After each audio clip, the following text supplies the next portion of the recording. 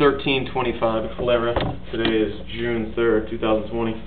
Right now on the screen, we are at the house trap. This is located in the driveway right in front of the garage door. I'm going to pull back to the main stack where we entered the camera. It's located in the back of the garage so we can inspect the building drain. This section of piping is PVC plastic. This is newer. The house trap's been replaced. And then right here we're transitioning to terracotta piping. It's the older piping. This is underneath the garage floor.